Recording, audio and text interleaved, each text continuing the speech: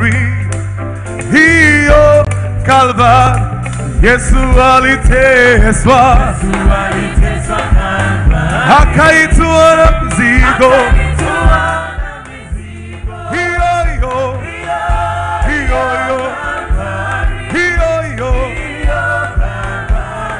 Yesu aliteswa Kalvari, akaitwa na mzigo,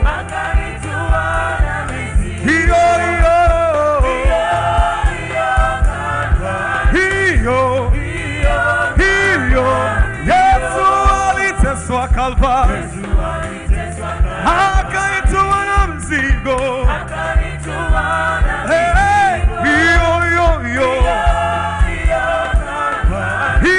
Kalvari, waza wapi shangwe na vigelegele kwa Yesu, maana pasipo yeye kututafuta nani leo hii angebeba msalaba wa dhambi zetu.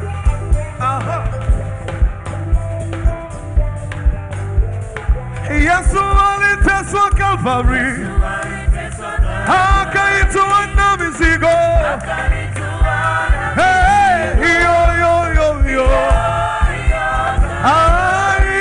Kalvari, Yesu aliteswa, akaitwa na mizigo,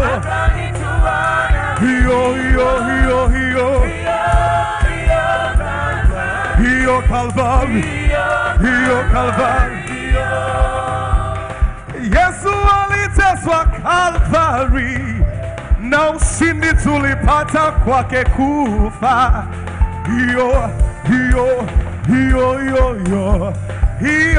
Kalvari, hey. Yesu aliteswa Kalvari, na ushindi tulipata kwake kufa. Kalvari,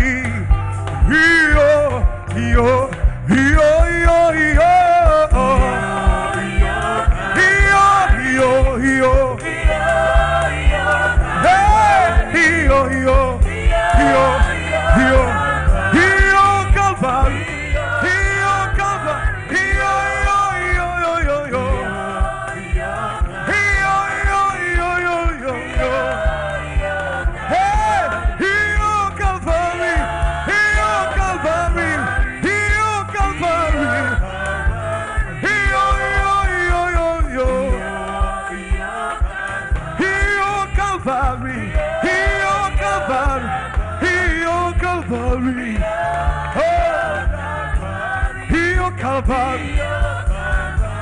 Waza twende wote namna hiyo. Hebu cheza mbele za Mungu wako. Aha.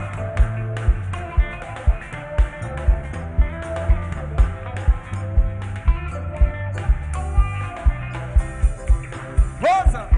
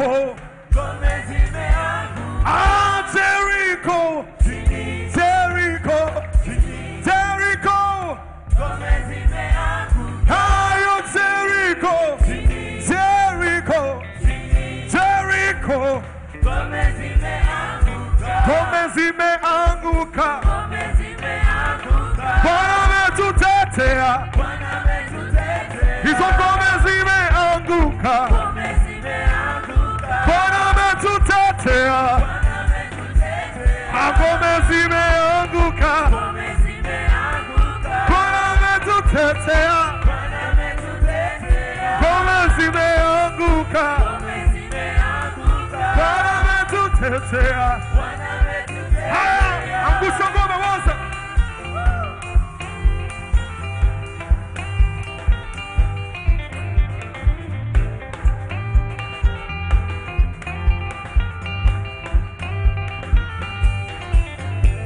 Angusha ngome waza.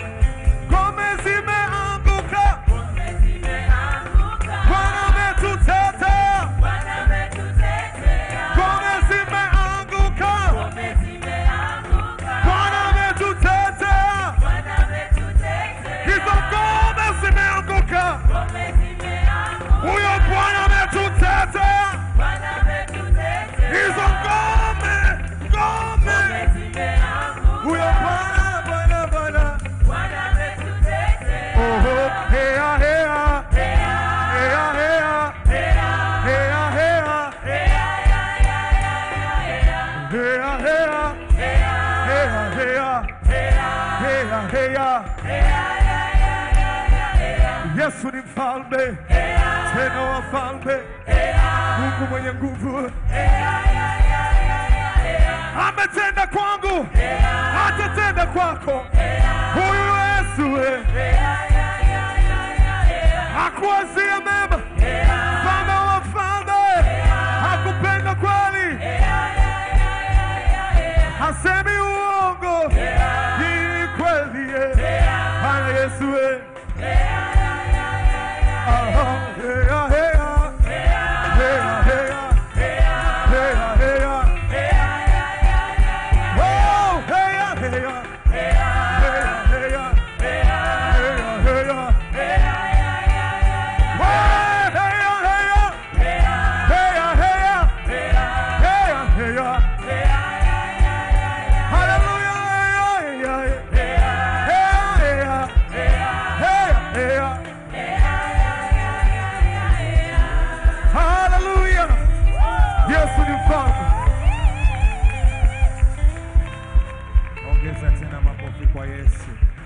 Ongeza tena Yesu makofi ya sifa.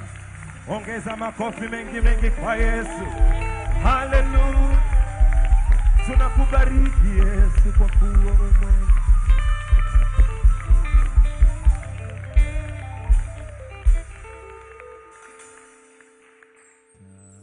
Tazama,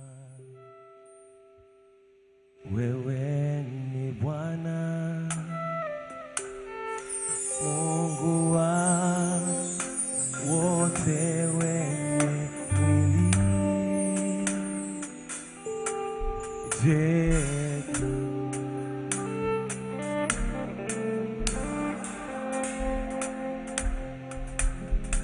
usilo liweza.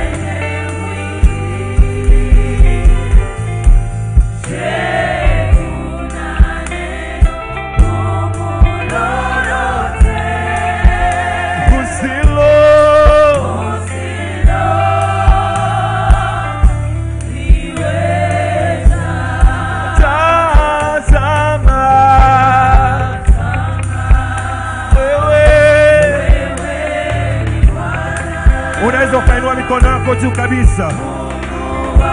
Mwabudu Bwana kwa maneno ya kinywa chako. Kuna neno Bwana.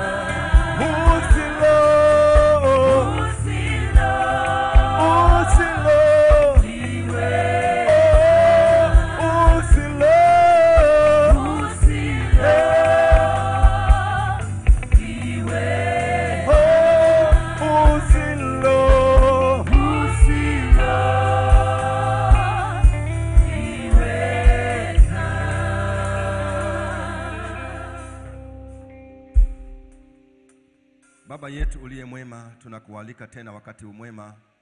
Tunatamani kusikia sauti yako Bwana ikisema na kila mmoja kwa Roho wako Mtakatifu. Tunakualika Roho Mtakatifu, rafiki yetu mwema, wewe ujuaye kusema na kila mmoja, wewe ujuaye kutia moyo. Bwana, kashuke utusaidie tena siku ya leo. Tugange Bwana, ukatuponye kwa Roho wako Mtakatifu. Nami nauliza uwepo wako tena Yehova, ukapite Bwana kwa kila mmoja, Mungu uzima. Aliyefika na shida uondoe Bwana Yesu shida Mungu mbinguni. Ukapate kumtua kila mzigo walio nao na kumpa neema Bwana. Ewe shetani sikia, achia anga hili, achia kila mahali. Nami nang'oa kila pando la kuzimu linyamaze kimya kwa damu yako Yesu Kristo. Nauliza nguvu zako Yehova Bwana, tunapotafakari ujumbe wa leo Bwana Yesu uwe na sisi. Sema na kila mmoja Bwana, na tupate kutiwa nguvu, tusonge mbele katikati ya safari ya kwenda mbinguni. Katika jina la Yesu Kristo sema amen. Amen. Uninyunyizia maji wakati wa ukame, uachi ninyauke, ona kupenda.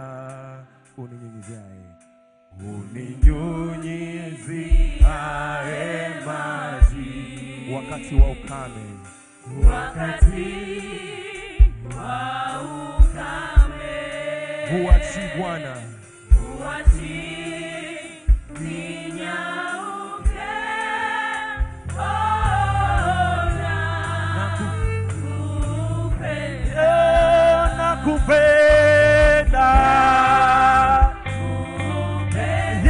Yesu nakupenda. Oh, mnyunyizi wangu. Oh, nakupenda.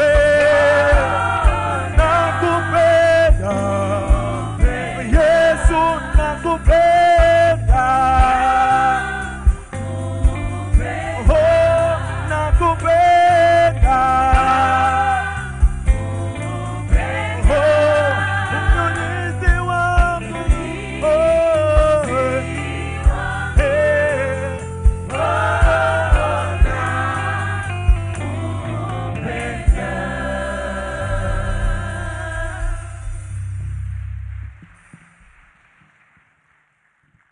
Tasoma neno la Mungu kwa siku ya leo, kitabu cha Wafalme wa Pili, mlango ule wa 6, mistari miwili 15 hadi 16. Wafalme wa Pili, mlango wa 6, mstari wa 15 hadi 16, nami ninasoma kwa msaada wa Mungu wetu. Hata asubuhi na mapema, mtumishi wake yule mtu wa Mungu alipoondoka na kwenda nje, kumbe pana jeshi la watu na farasi na magari wameuzingira mji ule. Mtumishi wake akamwambia, ole wetu bwana wangu, tufanyeje? Akajibu, usiogope, maana walio pamoja nasi ni wengi kuliko wale walio pamoja nao. Amen. Tukae. Kwa wale ambao mnaandika, somo linasema, ukijikuta kwenye jaribu, usiogope, maana vita sio vyako. Ukijikuta kwenye jaribu, usiogope, maana vita sio vyako. Nataka niseme vitu vichache hapa katika somo hili. Kwanza ni habari za nabii Elisha. Wale mliosikia habari za nabii Elisha, ndio habari zake hizi. Nabii Elisha ameshika nafasi ya unabii baada ya kiongozi wake anaitwa nabii Elia, ambaye kwa kweli nabii Elia alikuwa ni mkali sana, tofauti mbali na Elisha. Elisha ni mpole halafu mnyenyekevu, lakini Elia alikuwa akichokozwa, hasubiri kesho, anaagiza moto saa ile ile. Kwa hiyo Elisha ni nabii ambaye alichukua nafasi, na kimsingi alipata ule upako kwa njia ambayo kidogo ni ngumu, lakini alipata. Aliambiwa na Elia, omba nikupe unachotaka. Akasema, naomba unipe roho yako maradufu, maana yake upako maradufu. Ile huduma ya kinabii iliyokuwa ndani ya Elia aipate Elisha maradufu, mara mbili yake. Akaambiwa, umeomba neno gumu, kama utaweza kuniona wakati naondoka utapata, haujaweza hautapata. Kwa hiyo wakaanza maandamano. Elia akitembea naye anatembea, hatimaye akapata ule upako kwa kuachiwa vazi la Elia, akalikamata. Na muujiza wa kwanza kuonekana kwake ni pale wakati anavuka mto wa Yordani. Lile vazi akalitumia kwa kuyapiga maji, na akasema, yuko wapi Mungu wa Elia? Maji yaligawanyika. Roho ile ikamuingia ndani ya kinabii, akaanza kutoa unabii wake, na alifanya mengi makubwa maeneo mbalimbali.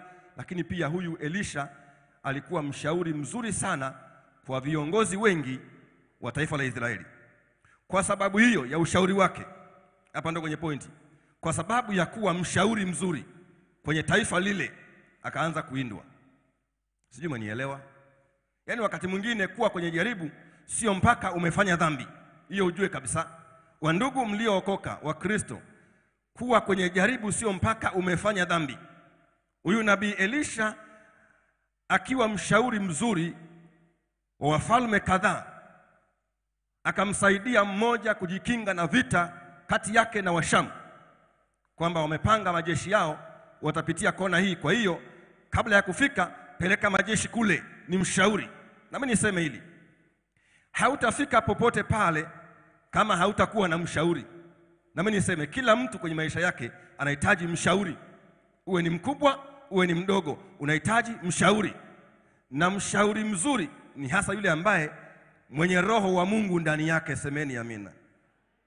Ndio sababu Elisha anawindwa sasa, anatafutwa. Na Elisha alikuwa na mtumishi wake nyumbani kwake aliyembebea begi lake kwenda kwenye huduma. Wale upande wa kambi ya adui wakasema, nani anapeleka taarifa hizi za mipango yetu ya vita kwa mfalme wa Israeli? Maana tukienda tunapigwa. Nani anapeleka taarifa?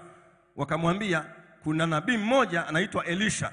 Huyo ndiye tatizo kwenye vita hii. Ukimkamata huyo, ukammaliza huyo, vita vimekwisha. Kwa hiyo akajipanga, akatuma majeshi yaende kumteka Elisha. Na akawaambia, mleteni mzima mzima hapa. Kwa hiyo jeshi likaondoka usiku wakati watu wamelala, likaenda hadi mahali Elisha alipokuwa kwenye kilima, amelala ndani na mtumishi wake. Wanaamka saa asubuhi, anatoka nje mtumishi wake aangalie, labda pengine afagie uwanja pale nje. Anatoka pale nje, anakuta ni balaa, machafuko. Akiangalia pande hii kuna majeshi, alafu kuna magari na watu wana silaha. Akiangalia pande hii ni kuna majeshi, kuna magari, wana silaha. Wamekaa pale, wamezunguka eneo lile lote, hakuna pa kupenyea. Kwa hiyo akarudi ndani, akamwambia, bwana wangu, yani tumekwisha. Kwa lugha ya mtaani angesema, mzee, kule nje kumenuka. Yani huyu sasa hapa kaliki tena, hapa ni hatari. Amepata hofu, ameogopa. Maana hajui kwamba watafanyaje. Akasema, sasa tufanyeje? Sasa mwenzake kumbe yeye anafahamu vita vya kiroho, anafahamu, ni mtaalamu wa vita vile, anajua. Akatoka nje kwanza, akapotezea kama vile hajaona. Akamwambia, mheshimiwa, usiogope. Kwa maana ya kwamba, maana yake usikimbie hadi kimeeleweka. Maana ukishaogopa unaweza ukaanza kukimbia ovyo, ukaenda kujipeleka mwenyewe kwa adui, ukajimaliza mwenyewe. Akamwambia, bwana mdogo, tulia, usiogope. Hivi vita wewe viwezi, mimi ni mzoefu. Bwana Yesu asifiwe. Bwana Yesu asifiwe. Na mimi nataka niseme, usiogope, vita sio vyako. Hata kama kuna majeshi yamepangwa pande zote, usiogope, vita sio vyako. Hakuna sababu ya kukimbia wala kutaharuki. Maana ukiogopa lazima utapaniki. Na mimi niseme, watu wengi wanafia kwenye majaribu kwa sababu ya kupaniki. Jaribu dogo tumesha paniki, halafu anajimaliza mwenyewe. Maana ukishapaniki, akili yako haitafanya kazi vizuri. Utaanza kukimbia ovyo ovyo. Mama mmoja, kulitokea tetemeko sehemu fulani, tetemeko la ardhi. Sasa limetokea, watu wanakimbia kutoka nje. Yeye akaacha mtoto mchanga ndani, akaingia kwenye banda la bata, akabeba bata akijua ni mtoto wake, kakimbia nje. Maana amepaniki, ameogopa. Anaenda sasa nje, amekaa, ametulia kidogo. Sasa pametulia, anataka sasa mtoto anyonye. Sasa anapeleka kwenye ziwa, anashangaa ni mdomo wa bata. Kisa nini? Alipaniki. Asinge paniki, akili yake ingefanya kazi vizuri. Wakristo wengi wanafia kwenye matatizo kwa sababu ya kupaniki. Don't panic. Vita sio vyako, usipaniki. Jaribu likija, kaa, tulia, uanze kujihoji kwamba limeingilia mlango upi na nilisaidie kwa namna gani. Elisha akasema, bwana mdogo, tulia, usiogope. Walio na sisi ni wengi kuliko wao, anamwambia. Lakini mwenzake bado hajaelewa. Ili amsaidie zaidi, ndio akaingia kwenye maombi ya kumuombea mwenzake aliye naye, huyo aliye paniki, ili asimharibie vita vya kiroho. Jamani, vita vya kiroho, usitumie nguvu za mwili, utaisha mapema. Vipime kwa jinsi ya rohoni, alafu tumia silaha za rohoni. Na mojawapo ni maombi. Akasema, Bwana, naomba huyu ndugu yangu mfungue macho, aweze kuona kwamba tuko chini ya ulinzi, tuko salama na tutatoka salama. Anasema, Bwana, mfungue macho. Alipofumbuliwa macho, akaona ala, kile kilima kimejaa majeshi na farasi na magari, alafu magari ya moto. Sasa hebu sikiliza, magari ya Elisha na mtumishi wake ni magari ya moto, alafu magari ya adui yana nini? Diesel na petroli. Yalete sasa, uje kuona moto. Yule mtumishi baada ya kuona hivyo, ile roho ya kupaniki kaisha, katulia. Akasema, kumbe hapa kuna kutoka salama bila kuumia. Bwana Yesu asifiwe. Nami niseme, hata kama upo katikati ya jaribu gumu, kuna magonjwa 800 yamekuzunguka, yaambie kuna kutoka salama kwa jina la Yesu. Haleluya! Huwezi kufia humo. Acha ya kusumbue kwa sasa, lakini bado kupitia imani ulionayo, utakaposimama katika imani, alafu usipaniki, mimi nakwambia anza kuyatangazia kwamba ninyi magonjwa sio wa kwanza kuja hapa, walishakujaga wengi, nikatoka salama, na leo natoka salama. Haleluya! Maana uzima ulionao una nguvu kuliko mapepo na majini. Acha wajipange na majeshi yao, acha wajipange wasema wakuroge, mimi nakwambia hautarogeka, wataisha wao, wewe utaendelea. Mpe Yesu makofi na vigeregere. Usije ukapaniki. Unashangaa mama kitu kidogo tu ameona message kwenye simu ya mume wake, message mbaya kidogo, mama anapaniki, anavunja mpaka simu, anakanyaga, kwenye kabati anakamata vikombe vyote anavunja vunja. Ukimhoji nini, anasema nahama nyumba hii. Alafu mwezi unaisha, vikombe vilishaisha, simu alishavunja vunja, mnaingia gharama mpya. Don't panic. Iwe message kwenye simu, iwe kwenye nini, usipaniki. Mwambie shetani hadi kieleweke, hapa hapa tunabanana, hapa hapa, huyu ni mume wangu, hapa hapa siondoki. Ngo, usimpe adui nafasi kwa vitu vidogo tu. Majaribu yapo, lakini yapo ili tuyashinde kabisa. Huwezi kuitwa mshindi kama hujapita kwenye vita. Kwa hiyo Elisha akamwambia bwana mdogo, usiogope, hii vita sio yetu. Sababu ya sisi kutafuta, sababu ya ushauri wetu, tunaponya taifa letu, tunatafuta. Kwa hiyo usiogope, hii ni vita ya Mungu. Ndio baadaye Elisha hata anawaendea, anawaambia jamani, kwa kweli huu mji sio wenyewe, wala hapa sio penyewe, lakini baada ya kufanya maombi kwanza, Mungu naomba uwapige na upofu hao watu. Anaomba, yeye anacheza na mbingu, hachezi na wao, hachezi na jaribu, anacheza na mbingu. Mbingu inasema nini? Ukipata jaribu, kitu cha kwanza jamani ni kwenye maombi. Cheza na mbingu, mwambie Mungu, limefika hili, limeingilia wapi, nitatokaje? Na Mungu atakwambia. Na mimi nasema kwenye maombi ni mazungumzo kati yako na Mungu. Likiingia jaribu, usichukue tu panga na shoka. Mengine si ya panga na shoka. Jaribu likiingia, anza kwanza kwenye maombi, uongee kwanza na Baba wa mbinguni akwambie utumie njia gani. Maana sio kila vita utatumia silaha. Silaha zinaachana. Ndipo akasema wapigwe na upofu kwa maombi tu. Halafu akamwambia jamani, njia hii sio yenyewe, mimi nitawapeleka. Amejitolea kuwasaidia, kumbe kwa kweli hawasaidii, anataka kuwatoa nishai. Walienda wenyewe, atawatoa nishai, wataenda nyumbani kwao wenyewe. Ndio wakamfuata Elisha, akawapeleka hadi katikati ya mji wa Samaria kwenye taifa lao, mbele ya mfalme wake. Akatokea mfalme akapaniki, akasema hawa ni waue. Akamwambia no, don't panic. Hawa si wa kuua hawa. Nimeshawatoa nishai, nimeshawakamata. Yaani ni kuwaua hawa. Dawa yao watengenezee chai na mikate wale waende. Na hii ndio dawa ya adui. Wakaandaa mikate na chai wakala. Wakaambiwa nendeni kwa bwana wenu. Inawezekana waliondoka na hofu kwamba hivi kweli tumeachiwa au tutakufa. Lakini walienda. Sasa wakishaenda, nani atakubali kutumwa tena aende alikokamatwa akaachiwa? Haendi tena mtu. Hawakwenda tena. Kwa nini? Wameshafundishwa adabu, sio kwa silaha, kwa maombi tu. Bwana Yesu asifiwe. Bwana Yesu asifiwe. Ndio nimesema ukiwa kwenye jaribu, pengine ukutegemea, likatokea jaribu, usipaniki wala usiogope, kwa sababu sio wewe. Yule aliyekuokoa, aliyekusaidia maeneo mengi tu, huyo ndiye uzungumze naye. Usiangalie uzito wa shida iliyokupata, wala uzito wa adui wako, wala uzito wa silaha zao. Silaha zetu zina uweza katika Mungu wa kuvunja nini? Ngome za adui. Bwana Yesu asifiwe. Halafu huwa nampendaga mtu mmoja, mwanamke mmoja ambaye alikuwa na ndugu yake. Ndugu akawa amepata shida, ameugua. Halafu akatuma watu waende kumuita Yesu, kwamba yule umpendaye rafiki yako Lazaro kwa kweli hawezi, tunaomba ukamsaidie. Yesu akapotezea siku kadha wa kadha. Akwenda akamwambia jamani, rafiki yetu ule ugonjwa alionao sio mauti. Ina maana hautammaliza. Kweli kaugua, lakini hautammaliza.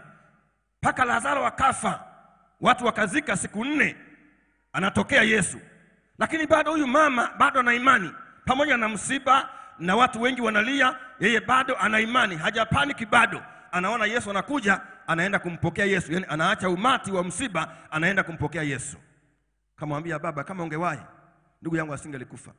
Lakini hata sasa naamini kwamba ukisema neno lolote kwa Mungu, Mungu atakupa. Hii ni imani kubwa. Huyu mtu hajapaniki kweli, msiba umeingia, lakini bado ana imani, bado hajaogopa. Kilichofuata, Lazaro akafufuliwa kwa sababu ya imani ya mtu mmoja ambaye hakuogopa. Na mimi niseme wakati mwingine, hata kama una mzigo wa tatizo kubwa kiasi gani, usiache kwenda kwenye maombi. Nenda kwenye maombi asubuhi, nenda jioni maombi. Watu wakishangaa kwamba jamani, ameacha nyumbani matatizo makubwa, ameacha nyumbani duka limenuna. Wewe lifunge, nenda kwenye maombi. Baada ya maombi na duka litafufuliwa. Maana kukaa tu nyumbani kwa kuwa una majaribu, una matatizo, una magonjwa, hali yako ya uchumi sio nzuri, kukaa tu nyumbani sio tiba. Tiba ni kwenda nyumbani kwa Bwana. Huyu mama akaamua kuacha, akaenda kwa Yesu kumwambia, Bwana, naamini ya kwamba hata sasa unaweza kusema neno na Mungu atakupa. Na Yesu akasema neno, akaenda kwenye kaburi, akamwambia Lazaro, njoo huku nje. Tunaye mtetezi wetu ambaye ni Yesu Kristo. Hakuna sababu ya kuwa na woga usioweza kuzaa matunda. Hakuna sababu ya kukimbia vita. Ni lazima tusimame hadi kimeeleweka. Kama kuna vitu vimeharibika au vimeliwa, viweze kurudi. Kwa njia gani? Kwa njia ya maombi, kusimama kwenye maombi. Unajua ni hivi, shetani anatumia ufahamu wetu kuleta hofu ndani yetu. Ile milango 5 ya ufahamu, anatumia ile milango 5 ya ufahamu. Aidha utasikia habari mbaya au utaona habari mbaya. Lakini lengo anataka kutie hofu ili uache imani yako, halafu uende mahali penye hatari, akumalize kiurahisi. Bado Mungu wetu ni mwema. Bwana asifiwe. Mshike mkono mwenzako, mwambie utatoka salama kwenye jaribu hilo. Mwambie tena, utatoka salama kwenye jaribu hilo. Halitakumaliza kabisa. Maana Mungu yuko hai. Bwana Yesu asifiwe. Siku moja nikaenda mahali kwenye ibada moja hivi. Baada ya ibada ile kuisha, tukatoka na mchungaji wa pale. Mama moja akaja anakimbia mbio. Akasema, jamani, samahani, msiondoke. Mume wangu ni mgonjwa. Nimempeleka kutibiwa mpaka imeshindikana. Wakaniambia mrudishe nyumbani, halafu umpe dawa za maumivu tu, asubirie kusafiri salama. Mama analia machozi, mama watu. Anasema baba hawezi kula, amelala kitandani, ili yale mpaka tumuinue, tumnyweshe viuji kwa lazima. Mmoja ashikilie mdomo, mwingine aweke uji ndio ameze. Tunamshikilia, kukaa hawezi. Haja ndogo amefungiwa mrija. Tukaenda pale na mchungaji. Kweli baba amelala kitandani kabisa, amelala. Lakini nasikia ndani yangu kwamba Mungu anaweza kufanya kitu kwa ajili yake. Maana ukimwona hivi ukatumia macho ya kwenye nyama na damu haya, unaweza usiombe kabisa kwamba nitaombaje mbele ya marehemu huyu sasa. Maana napumua kwa mbali sana, ukisema naye wala haelewi. Lakini nakumbuka niliwaambia tuombe. Ningewaambia hata sasa anaweza akafanya kitu Mungu kwa ajili yake, tuombe. Tukaomba. Baada ya kuomba tuliimba wimbo unaosema usinipite Mwokozi, bila kumwambia amka. Aliamka mwenyewe kwenye kitanda akakaa. Halafu akanyosha mkono hivi. Tukamsalimia kwa mkono na akaanza kuzungumza. Yule mama alisogea nyuma namna hii, akafanya hivi. Akajua sasa pengine ameshituka ili akate roho. Wapi? Tukasema naye, tukaomba tena. Yule baba mpaka leo ni mzima. Makofi kwa Bwana Yesu. Kwa hiyo saa nyingine tunaposema kwamba yameshindikana, Mungu anaanzia pale pale. Aliposhindwa daktari wako, Mungu anaanzia pale pale. Kwa hiyo magonjwa yoyote ulionayo yanayokusumbua ambayo umeambiwa hayawezekani, leo yaambie kwamba inawezekana na mtatoka, mtabaki salama. haijalishi kwa majina yao, yawe ni majina makubwa, na kuambia tuna jina ambalo linapita majina yote, linapita akina kansa, linapita akina ukimwi, linapita mapepo yote, ni jina la Yesu. Kwa jina hilo utatoka salama asubuhi ya leo. Haleluya! Bwana Yesu asifiwe. Akili yako haina matunda, lakini Roho Mtakatifu ana kazi yake kufanya kabisa. Na mwingine ambaye nampendaga ni ndugu yetu Musa, mtu mwenye imani kali, mtu ambaye alikuwa na kazi ya kuwatoa watu nchi ya utumwa waende nchi ya Kanaani. Lakini wanafika mahali wanakuta kuna vita kubwa, wanaangalia nyuma kuna kivumbi kinawaka moto, wanaangalia mbele bahari ya Shamu inawasubiri, inawaambia ingieni wameze. Kushoto na kulia kuna milima. Watu wakaangua kilio, kwa lugha rahisi wakapaniki au wakaogopa kwamba leo tumeishia hapa, mipango yetu yote imeishia hapa. Lakini Musa akawaambia msiogope, maana yake msikimbie. Jamani, vita huwa haikimbiwi. Ukikimbia vita, adui yako anapiga hapa kwenye kisogo hapa.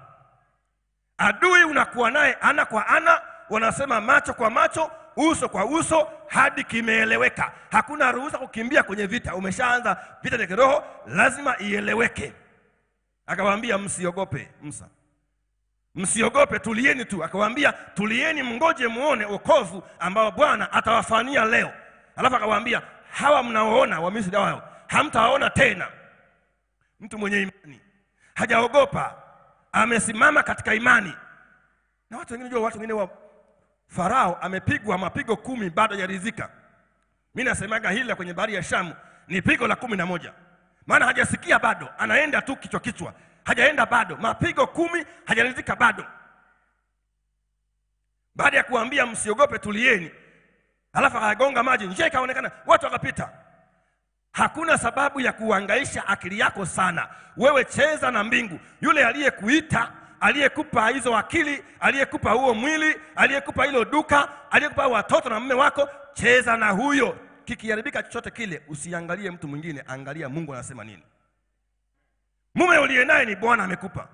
Akianza kwenda mrama, usicheze na kitu kingine. Cheza na Mungu mwenyewe, mwambie Baba, huyu ni mume wangu. Kwa nini aende kwenye nyumba ndogo? Funga na kuomba, atarudi mwenyewe tu. Sijui umenielewa? Hii vita huwa vikimbiwi. Mimi nakumbuka sana nikiwa mdogo, nikiwa shule ya msingi darasa la 5, nikaenda machungani siku moja. Wakati nachunga ng'ombe, akatokea simba akamata ndama mmoja. Nilishasikia habari kwamba simba ukimkimbia atakung'ata. Kwa hiyo simkimbie. Kwa hiyo nikaokota mawe ya kutosha, nikasogea pale kwenye ile ng'ombe na simba, nikaanza kuachia mawe. Halafu simba akatimua vumbi na kuunguruma sana. Vumbi likatimka, simuoni, hanioni, na mimi nipo nimetoa macho hapo, siondoki. Vumbi linaisha, analo jiwe. Akakata jiwe, alitimua mbio, akaachia ng'ombe. Nikasogea pale, nikapiga yoe, watu wakaja. Ameshaacha ng'ombe. Wakasema wewe dogo umefanya, nimempiga mawe. Maana simba ikuangalia kuanzia miguuni hadi kwenye kichwa, akiona hujatetemeka anajua hapa nakufa, anatimua mbio. Akiona umeanza za hapa, anajua huyu ni wakula nyama huyu. Nilikuwa nimesimama imara. Nataka nikwambie, shetani ni kama tu simba, anaunguruma kwa njia ya magonjwa, anafunga duka lako, kwenye ndoa yako, lakini ukisimama atatimua na kuacha vyote, na utampa Yesu sifa na utukufu. Kwa nini? Umesimama imara. Bwana Yesu asifiwe. Bwana Yesu asifiwe. Hakuna maana ya kuogopa. Ukijikuta kwenye jaribu, usiogope. Vita sio vyako. Na nimekuambia kwenye vita sio lazima umefanya dhambi. Watu wengine mnahangaika, unatafuta dhambi hadi kwenye wigi. Ulikuwa unasuka, unaacha kusuka. Nini? Majaribu yamezidi mno, pengine msuko huu sio wenyewe. Ulikuwa unavaa soksi, unaacha kuvaa soksi. Unaanza kutembea peku. Nini? Majaribu ni mengi, pengine viatu. Wapi na wapi Bwana? Paka unaanza kutunga na unabii ambao sio wenyewe. Unatumia na maandiko kwamba jamani, unajua ukila vizuri sana, ukavaa vizuri sana, ukaoga ni dhambi unapata. Hivyo vitu vyote vizuri tumepewa na yeye, vikianza kupungua tumwambia viongeze. Ikija vita vya kiroho, tupigane kiroho. Bwana Yesu asifiwe. Bwana Yesu asifiwe. Hebu mpe Yesu makofi na vigeregere.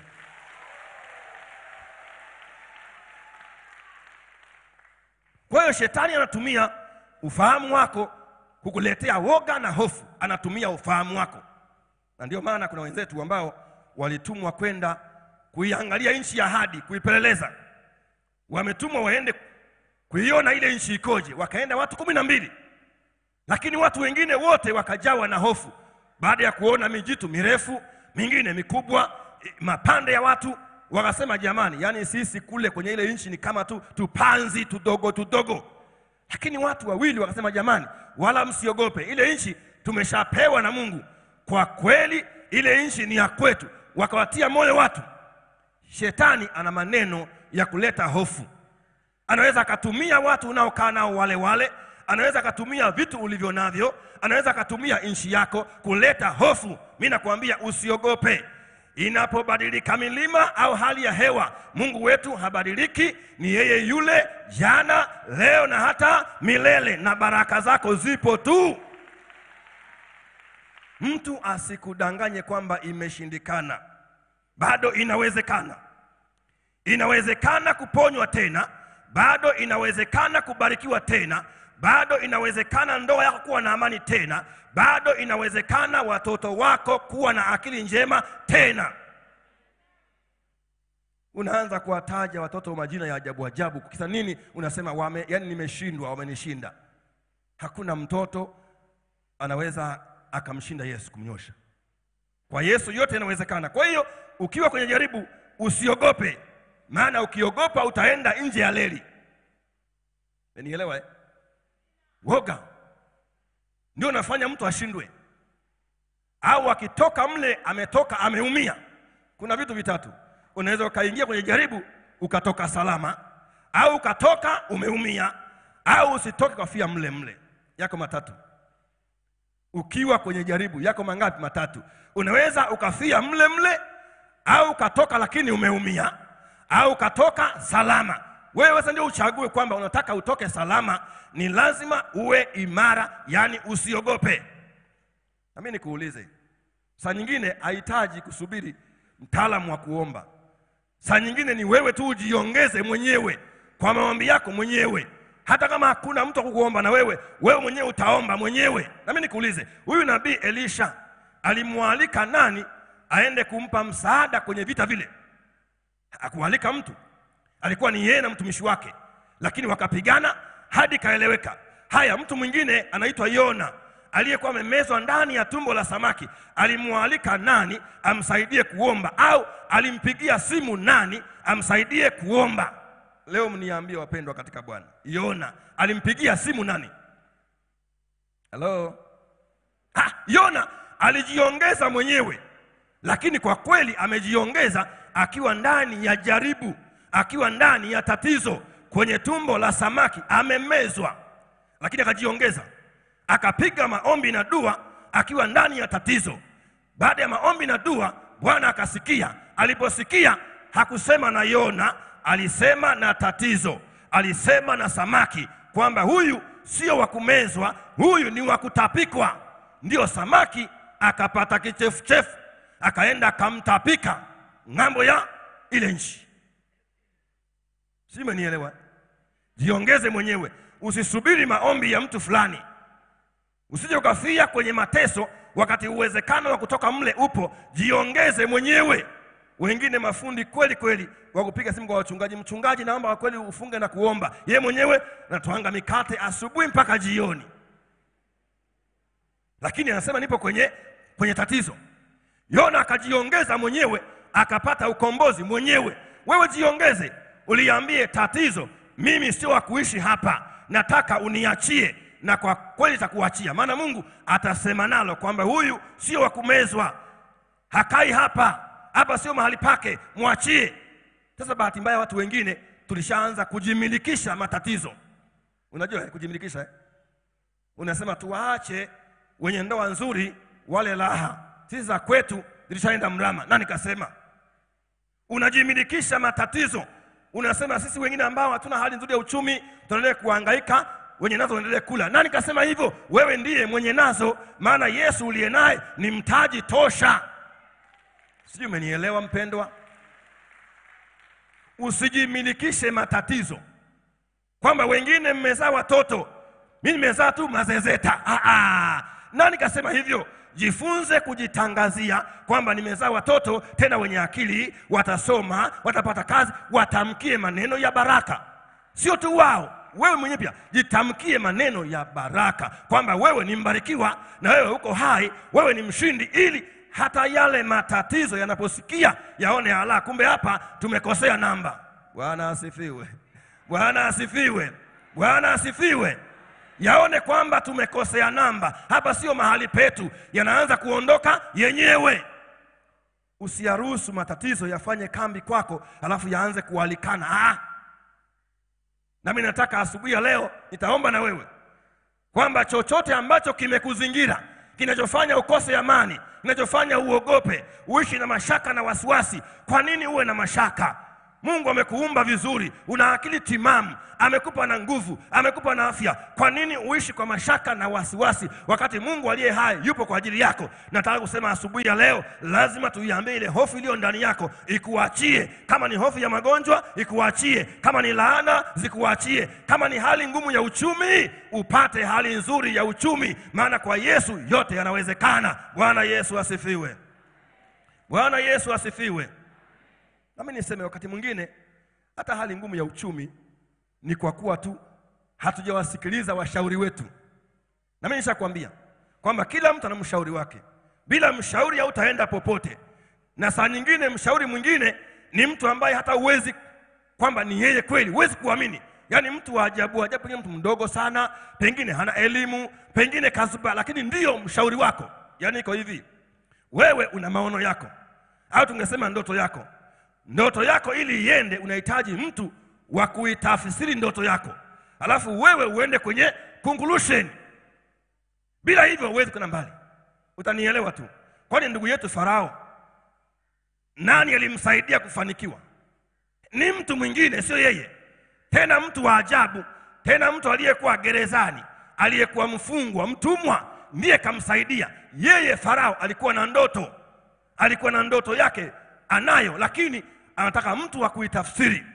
Ndio akatafuta kusomi akakosa, akaalika waganga akakosa, akaambiwa kuna mtu mmoja lakini yupo gerezani, anaweza akafanya nini? Akusaidia. Ndio akamuita, akaja pale, akamwambia nipe nafasi, nitakwambia maana ya ndoto yako hiyo. Unahitaji kupata mtu ambaye ni mshauri wako wewe, hawe ni mkubwa awe ni mdogo, hautaenda popote. Yeyote aliyefanikiwa kiuchumi, aliyefanikiwa kwenye ndoa, iwe ni kiroho, lazima ana ushauri, ana mshauri wake, anayemsaidia mambo yake yaende. Kweli yeye ana ndoto, ana mipango yake, lakini ili itimie anahitaji mtu wa kufanya nini? Wa kumpa tafsiri. Yusufu akaomba, akaenda kwa kiongozi yule Farao, akamwambia ndoto yako ni hivi, na akamweleza maana yake. Alipomwambia, yeye akaenda kwenye conclusion kumalizia.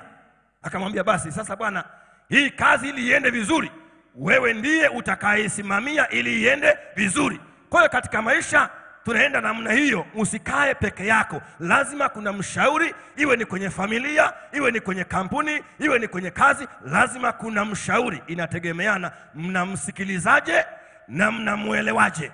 Bwana Yesu asifiwe.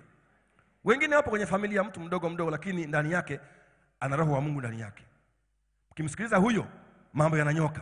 Hamjamsikia huyo yanapinda mpaka kesho. Sio, umenielewa? Kwa ni vizuri kusimama katika imani bila kuwa na woga na kuwatumia watu ambao ni washauri wako wakusaidie ili kufika malengo ambayo umejiwekea. Maana lazima baraka zako zipo tu. Na ukiona una vita kubwa, maana yake baraka zako ni kubwa mno. Bwana Yesu asifiwe. Sasa kama unawaza kufungua tu kuuza karanga kwenye kopo, nani akupiga vita? Utapata karanga nyingi tu. Lakini ukianza kuwaza kwamba nataka nimiliki viwanda, na vita vyake ni kubwa sana. Mpaka ufike pale vita vyake ni kubwa sana.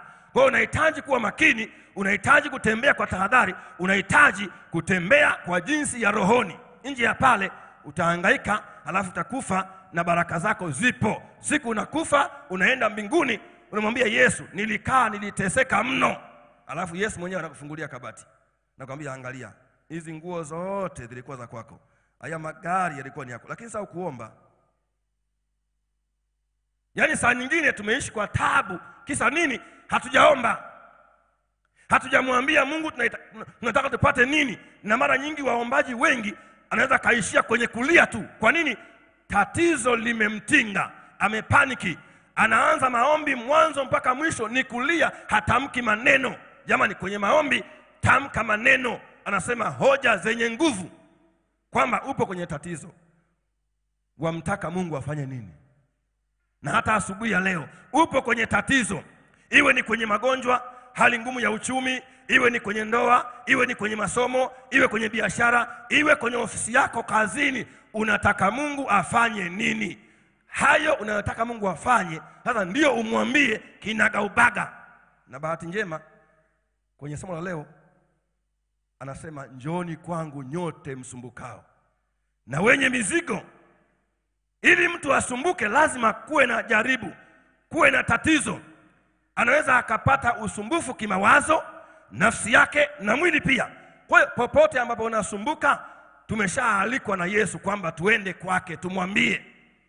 Yule aliyetenda kwa Martha, aliyetenda kwa yule mgonjwa yule ambaye alikuwa amelala miaka mingi anaumwa, akamponya akainuka, aliyetenda kwa watu mbalimbali, anaweza akatenda na leo hata kwako, kama tu utaamini. Bwana Yesu asifiwe. Je, unaamini? Je, unaamini kwamba inawezekana? Nauliza hivi, unaamini kwamba inawezekana?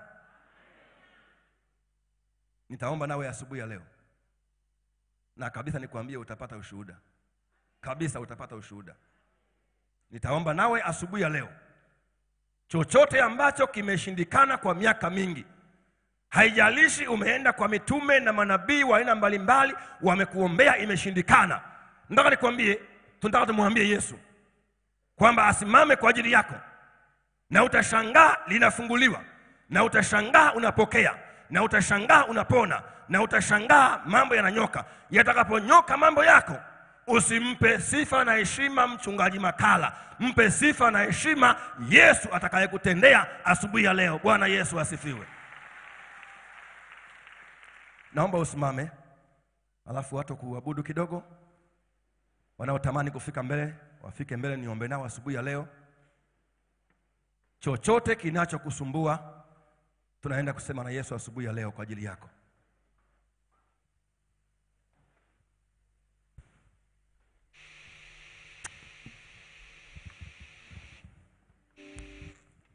Na wale ambao wanatufuatilia kwa njia ya mtandao, nao tutaomba nao.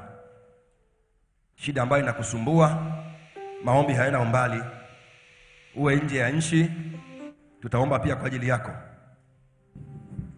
Yes. Nyosha mikono yako juu, omba. Unakuja mbele, njoo mbele tuombe nawe asubuhi ya leo. Ni Mungu unayeweza. Ima wewe, ni Mungu wetu, ni Mungu unayeweza. Oh, ima wewe, wewe, ni Mungu wetu, Mungu wetu. Oh, ima wewe, wewe, ni Mungu wetu, Mungu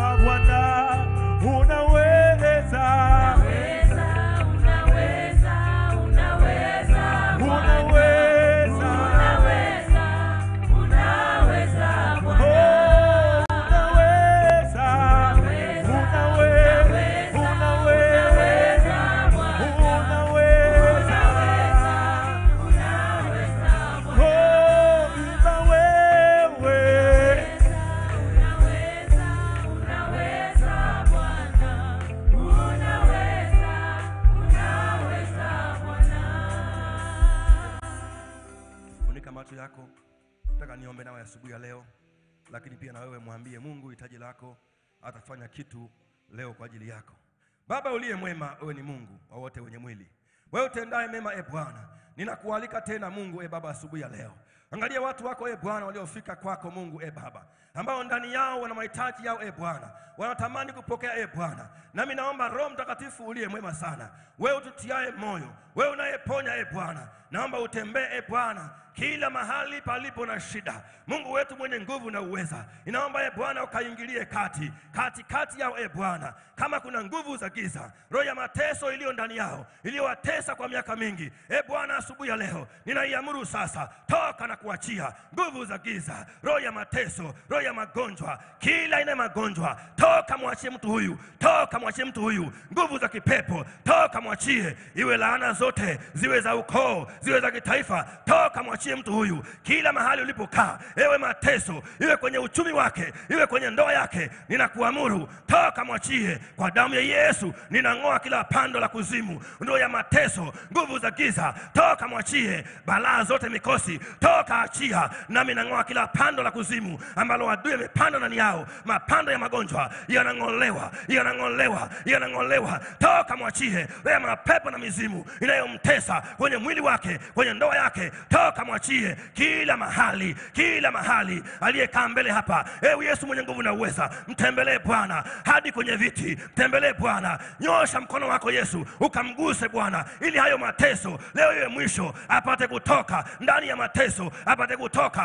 mateso, atoke asubuhi ya leo. Nguvu za giza mwachieni, enyi mateso achieni afya yake, achieni kazi zake, achieni ndoa yake, achieni kila mahali. Watoto muachie, toka mwachie. Kwa damu ya Yesu ninaharibu nguvu za giza, toka na kuachia kila ufalme ulioingia ndani yake mateso, toka mwachie. Laana zote kila mahali, wanaotusikia kwa njia ya mtandao, nje ya nchi, wewe pokea uzima wako asubuhi ya leo, pokea uzima wako asubuhi ya leo. Ubarikiwe na Bwana. Hayo mateso yakome sasa, hizo laana ziondoke sasa. Kila mateso ulio nayo hapo nyumbani kwako, hapo ulipokaa, iwe kwenye gari, iwe kila mahali, yatoke na kuachia. Kila mateso yao yametumwa kichawi, asubuhi ya leo tunaachilia moto wa Yesu kwenye mateso hayo, kwenye nguvu za uchawi. Vikao vimevunje, vinyamaze kimya. Vikao vyao vya mateso vivunjike asubuhi ya leo. Wanapokaa vikao vyao viharibike kwa damu ya Yesu. Laana zote wanazotuma ziharibike kwa damu ya Yesu. Nami naachilia moto kwenye kambi ya adui, kila mlango wa adui na ufunga asubuhi ya leo kwa damu ya Yesu. Toka na kumwachia. Naachilia moto kwenye nguvu za giza, toka mwachie. Enyi mateso, leo ni mwisho. Huyo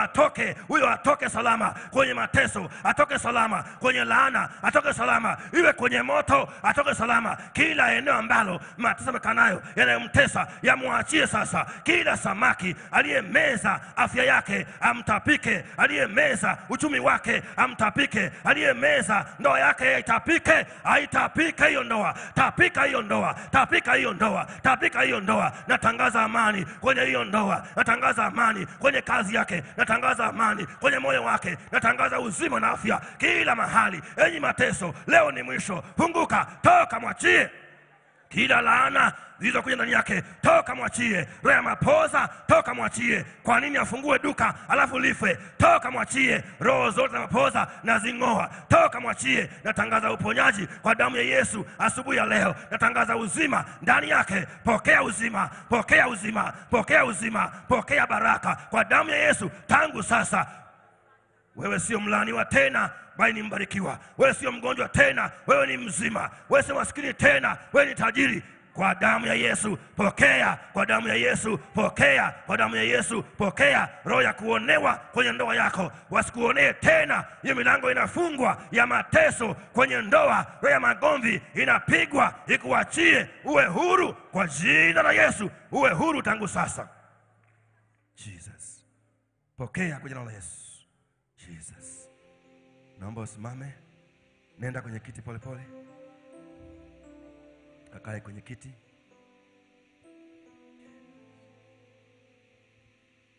Palipo Roho yote yanawezekana.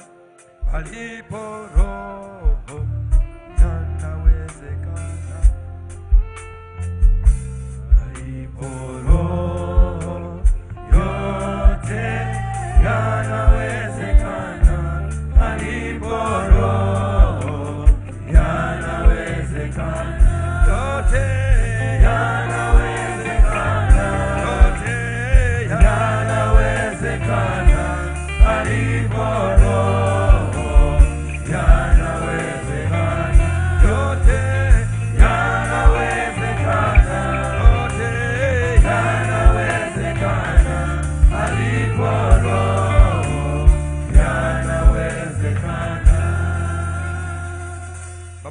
uliye mwema, tunakupa sifa na heshima Bwana kwa ajili ya siku ya leo. Umetuhudumia kwa neno, lakini pia umetuponya. Pokea sifa na heshima Bwana. Nami nawakabidhi wote watu wako kwenye mikono yako Yesu, mikono ya neema Bwana. Naomba ututunze, utulinde, na wote wanaotusikia Bwana Yesu, upendo wako upate kuwafunika katika jina la Yesu Kristo, sema amen. Mpe Yesu makofi na vigeregere. Naomba ukae. Naomba ukae. Naomba ukae. Labda uenda unifahamu. Ninaitwa mchungaji Damiano Makala Kishai. Nimezaliwa Singida na mtumikia Bwana Shinyanga, lakini kwa muda ni mwanafunzi pale Makumira chuoni. Nawapenda na ninawaombea. Mungu awabariki sana.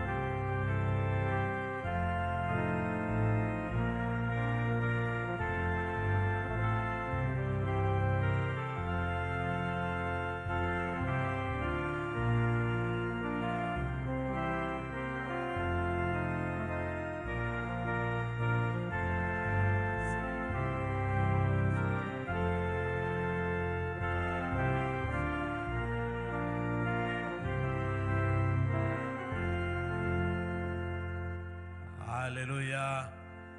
Haleluya kwa Yesu.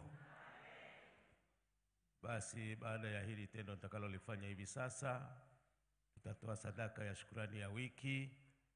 Na baada ya shukrani ya wiki, kabla ya shukrani ya wiki, kuna watu watatoa shukrani, na baada ya shukrani ya hao wenzetu watakaotoa shukrani tutaungana nao kwa ajili ya kutoa shukrani ya wiki. Lakini kuna neno moja la muhimu sana. Wiki ijayo tunapokea wageni hapa kwenye usharika wetu Jitonyama hapa usharikani. Hao watu wanatokea Marekani, marafiki wetu wale 7 wanatutembelea na ni marafiki zetu kweli kweli. Sasa safari ya kutoka kule Marekani mpaka wafike hapa ni safari ndefu sana. Inahitaji sana maombi. Sasa naomba tusimame wote kwa ujumla tuombe kwa ajili ya wageni wetu hawa. Amen. Ngoja nikwambie, wewe huko hapa Tanzania, kuna watu wako Norway wanaomba kwa ajili ya nchi ya Tanzania. Na wanaomba kwa ajili yako hapa wewe Kijitonyama. Ili upate kubarikiwa na wewe upate kufunguliwa, muombe aliye jirani yako. Amen. Maombi ni silaha sana, sio kubeza. Maombi ni muhimu sana. Sasa sema neno juu ya safari. Wanatoka kwenye gari, wanaingia kwenye ndege. Alafu kwenye ndege sijui watafikia nchi gani, alafu watoke pale ndio waingie kwenye nchi yetu ya Tanzania. Wanashuka pale Kipawa. Wana mabegi yao, wanahitaji kupata afya nzuri, wanahitaji kutembea vizuri bila misukosuko, na mnavyojua hali siku hizi. Alafu vile vile wanapoingia kwenye nchi yetu, watakunywa maji, watavuta hewa, watafanya hiki na kile, watatembea sehemu mbalimbali. Sasa tuwaombee hivi vyote ambavyo vingeweza kuwazuru visionekane tena ndani ya safari yao. Amen. Maana tunapopokea wageni tunapata baraka. Sema neno, nyosha mkono juu yao. Nyosha mkono juu yao. Katika ulimwengu wa roho wanaonekana, kimwili huwaoni, lakini katika ulimwengu wa roho wanaonekana. Sema neno juu ya hao marafiki zetu ambao ni wageni wetu. Sema neno. Baba, katika jina la Yesu Kristo wa Nazareti uliye hai, tunakushukuru Mungu kwa ajili ya kupokea wageni wetu ambao tutawapokea katika wiki ijayo. Jumla yao yumo mchungaji na watu wengine, jumla yao ni 7.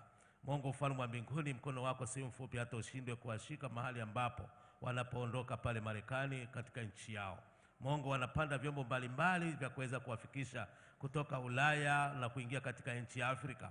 Na zaidi Mungu watakapoingia katika Afrika Mashariki na kati, mahali hapa ambapo ni Dar es Salaam, Tanzania, Bwana, na zaidi Mungu anaingia katika usharika wetu katika jimbo la Kinondoni au jimbo la Kaskazini.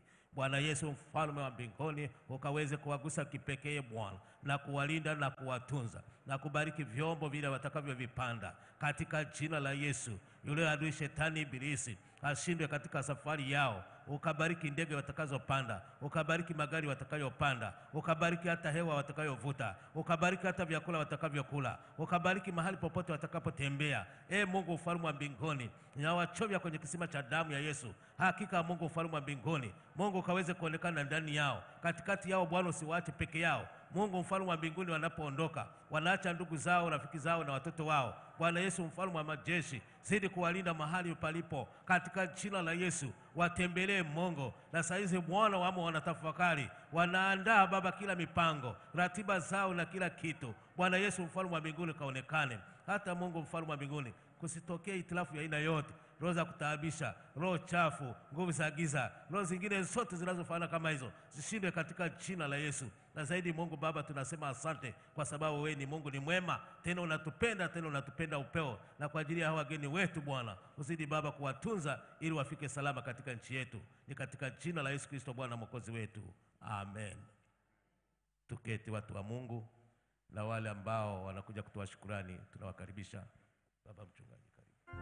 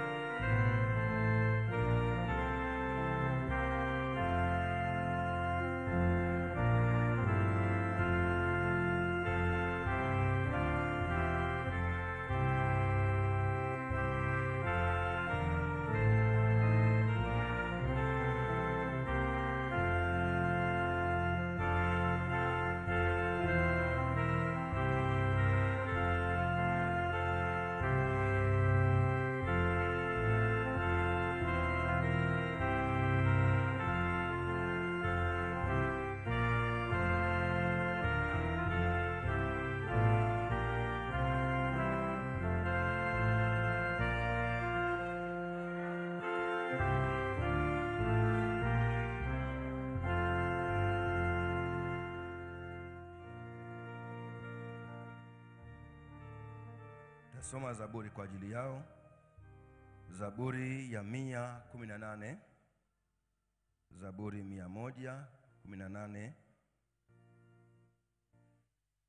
mstari wa kwanza hadi ule wa 6. Nami nasoma kwa msaada wa Mungu wetu. Haleluya, mshukuruni Bwana kwa kuwa ni mwema, maana fadhili zake ni za milele. Israeli na aseme sasa ya kwamba fadhili zake ni za milele. Mlango wa Haruni na waseme sasa kwa fadhili zake za milele. Wamchao Bwana na waseme sasa kwa fadhili zake za milele. Katika shida yangu nalimuita Bwana, Bwana akanijibu, akaniweka panapo nafasi. Bwana yuko upande wangu, sitaogopa. Mwanadamu atatenda nini? Na tuombe. Baba yetu na Mungu wetu uliye mwema, unayetutunza na kutulinda usiku na mchana, wamesogea mbele zako watu wako tena Mungu asubuhi ya leo. Wametambua uwepo wako na ulinzi wako katikati ya maisha yao. Wameona sababu ya kuja mbele zako asubuhi ya leo kukushukuru sana kwa matendo yako makuu kwao. Nami naomba Yesu kwa ajili yao, uzidi kuwatunza na kuwalinda kwa neema yako ya pekee. Waendelee kuona mkono wako wa baraka tele katikati ya kuishi kwao. Nami nakusihi Baba, upate kupokea shukrani yao, lakini pia ndani yao iko mipango iliyo mbele yao pia. Nami naikabidhi kwako. Naomba usikie kuomba kwao, naomba usikie haja zao, naomba usikie mahitaji yao, naomba usikie nia zao. Bwana, uendelee kuwasaidia, waweke panapo nafasi nzuri. Uendelee kuongeza afya njema katikati ya miili yao. Uendelee kuongeza amani katika nyumba zao. Uendelee kuongeza baraka katikati ya kazi ya mikono yao. Na zaidi Bwana, ukapate kukaa upande wao, ukipigana upande wao. Maana vita vyao ni vyako. Baba, usimame kwa ajili yao, watetee na kuwapigania. Wanapopita katikati ya changamoto mbalimbali, mkono wako wa neema usiwaache wakateketea, bali wainue na kuwaponya. Lakini sio wao tu, na wengine wote ambao wamekaa kwenye viti, na wengine hata wanasikia kwa njia mbalimbali, kwa njia ya mtandao, nao wana mahitaji yao. Bwana Yesu, husika nao. Nyosha mkono wako wa neema uwabariki mmoja mmoja kwa kadri ya uhitaji wake. Neema yako na upendo wako Yesu upate kuwa juu yao, ili wakutukuze. Epusha hatari zote katikati ya kuishi kwao, roho ya hasara na kuonewa ikanyamaze kimya na kushindwa kwa damu yako Yesu Kristo, bali ushindi daima na kibali mbele ya uso wako wakipate, na Mungu upate kutukuzwa. Kwa jina la Yesu Kristo, amen.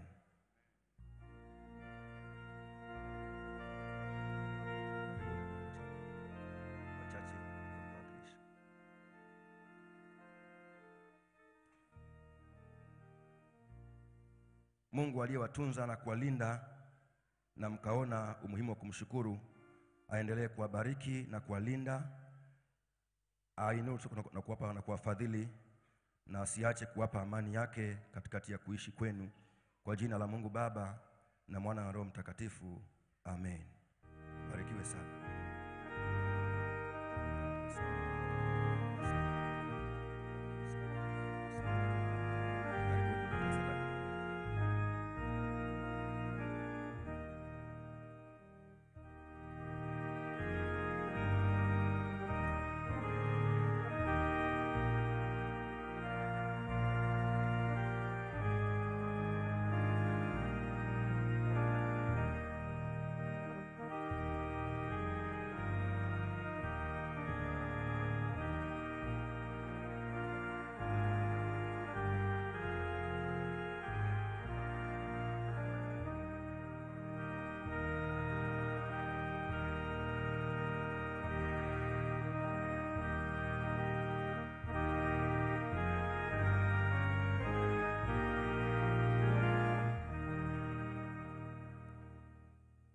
Sasa tutatoa sadaka ya shukrani ya wiki, tukaunga mkono na hao wenzetu waliotoa shukrani. Nikaribishe kwa ya uinjilisti. Niliwahi kusikia wimbo mmoja mnaimba pale Manerumango wakati tumeenda kwenye shughuli maalum pale, kuna wimbo mliimba. Ule wimbo ninaupendekeza, kama unawezekana kupatikana basi tuimbe, yani chaguo langu. Wimbo ambao unazungumzia makala yote. Yani ule wimbo unanivutia sana. Siujui kichwa chake. Na wale ambao Jumapili iliyopita wakuweza kupata muda wa kuja kutoa shukrani ya fungu la 10, basi tunawakaribisha.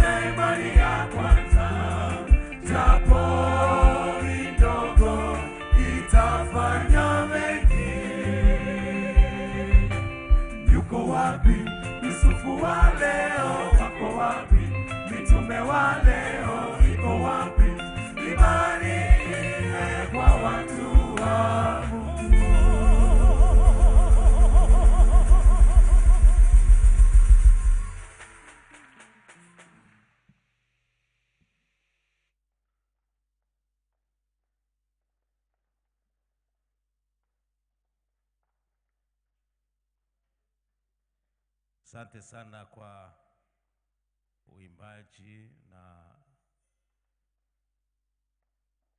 salamu Yesu.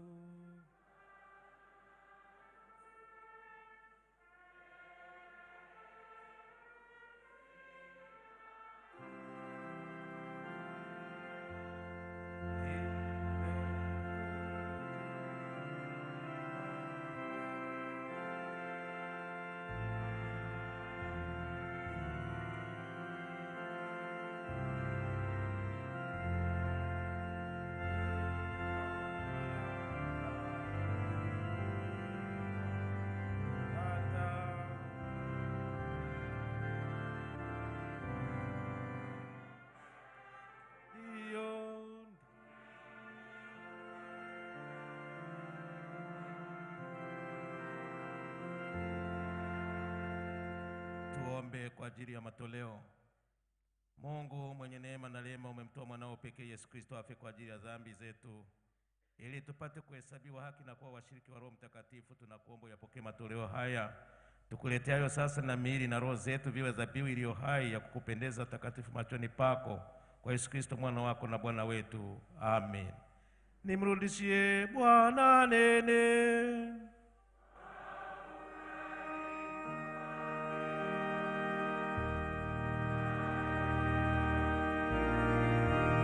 Nitakipokea kikombe cha wokovu.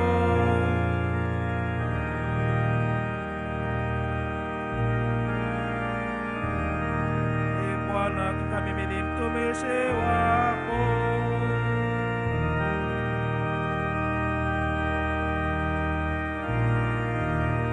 Nitakutolea dhabihu yako shukuru.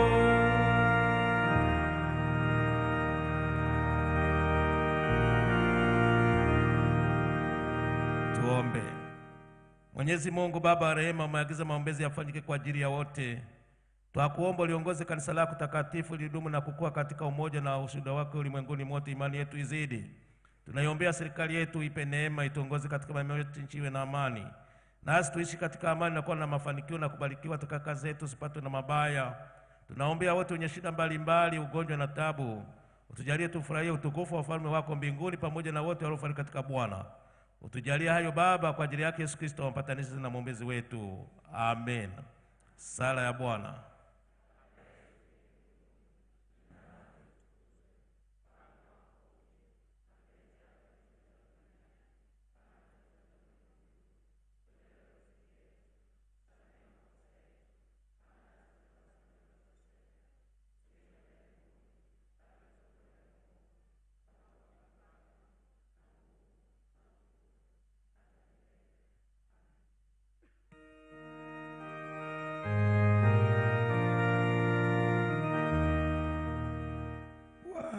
Akae nanyi.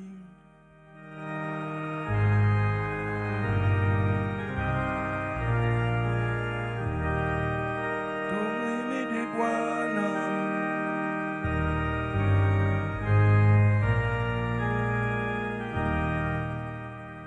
Pokeeni baraka za Bwana. Bwana akubariki na kukulinda. Uso wake uende nawe akufadhili. Na Bwana akupe amani yake, kwa jina la Mungu Baba na Mwana na Roho Mtakatifu. Amen.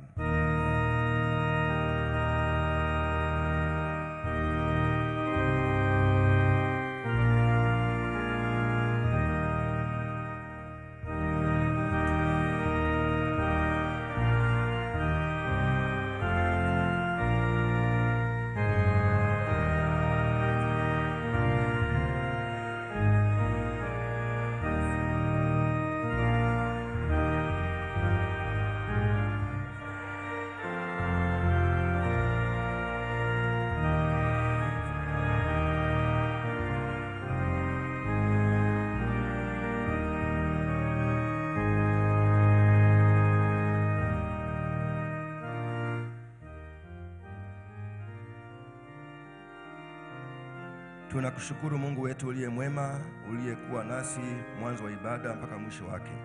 Tunaomba baraka yako itembee na kila mmoja.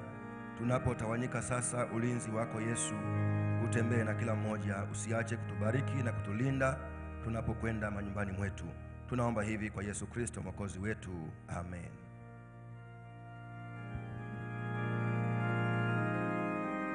Bwana asifiwe. Leo tumefika mwisho ibada hii ya kwanza. Tunawakaribisha tena kwenye ibada nyingine. Niwaombe praise team kama mpo, mje msifu Mungu wakati tunatoka. Kuna vitu vya mnada, samani. Kuna vitu vya mnada. Wale wataalamu wa mnada tunawaomba, tunawakaribisha. Kuna vitu vya mnada viko pale.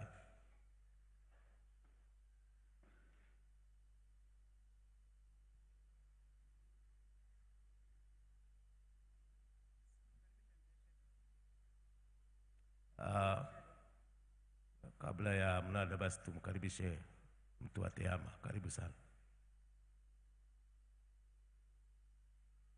Au kwa ajili ya tehama. Yes. Kwa ajili ya tehama. Tunaanza na mnada kwa ajili ya kitu kizuri ambacho kwa ajili ya tehama.